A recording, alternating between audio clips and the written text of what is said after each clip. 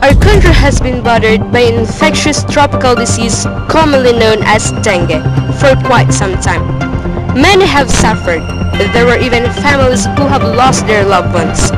The cases of dengue and the death toll have been increasing.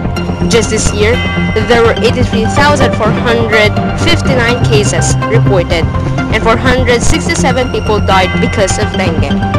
Prevention has always been made to the public, but very often we tend not to remember.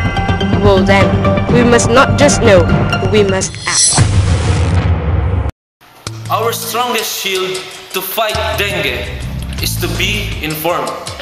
Hence, we can win over the risk or reduce the risk brought by this disease by knowing bits of information to prevent dengue. Well, some of the breeding sites of these mosquitoes are empty soft drink bottles, flower vases, uncovered drums, bamboo husks, and old tires.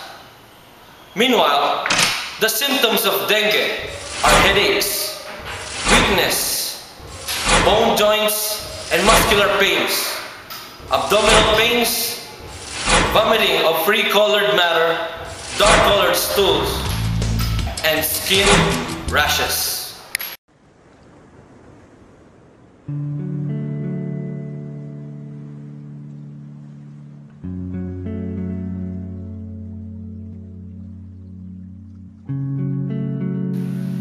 As a sister, seeing your loved ones dying or suffering from the illness, lying in a bed, having that dextrose, and undertaking treatments. If we are only aware and well informed, the cases of dengue wouldn't have increased. we must not just know how to prevent dengue. We must act. Let's fight dengue. Para maiwasan ang pagkalat ng dengue, lagyan ng takip ang mga drum at timba. Palitan ang tubig sa flower vases isang beses sa isang linggo. Linisin ang mga container ng tubig. Panatilihin rin malinis ang mga gutters sa mga dahon at iba pang mga bagay na maaaring maging dahilan sa pagbabara ng mga kanal.